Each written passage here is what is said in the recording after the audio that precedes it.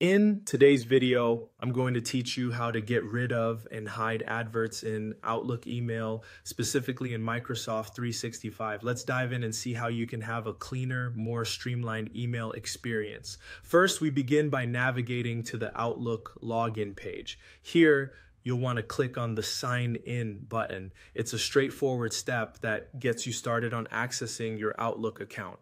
Now, on the Sign In page, it's time to enter your login details. Make sure you type in your email address and password accurately to avoid any login issues. After you've entered this information, go ahead and click Next to proceed. Once you're successfully logged in, you'll find yourself at the Outlook dashboard, which is the main interface where you manage your emails. Now, here's an important consideration. When it comes to removing ads in the web version of Outlook, you need to be a fully subscribed user. This means subscribing to Microsoft's premium services.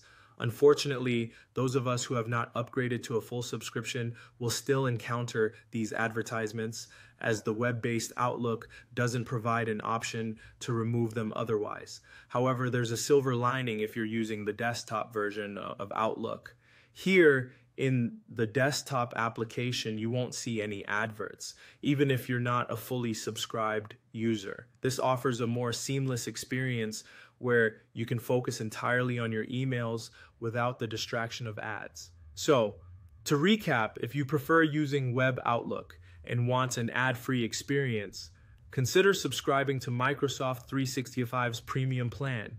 This subscription not only removes ads, but also gives you access to additional features and enhanced capabilities tailored for business and personal productivity. On the other hand, if you're content with the desktop version and its features, you can enjoy it without the intrusion of ads, regardless of your subscription status. As we wrap up, I'd like to reiterate that choosing between the web and desktop versions really comes down to your personal preference and whether you're willing to invest in a subscription service. If an ad-free interface is important to you, either opting for the desktop version or investing in a subscription might be the way to go. Thanks for watching, and I hope you found this guide helpful. Whether you decide to subscribe or switch to the desktop application, may your Outlook experience be efficient and clutter-free. If you have any more questions or need further clarification on anything Outlook related, feel free to leave a comment below.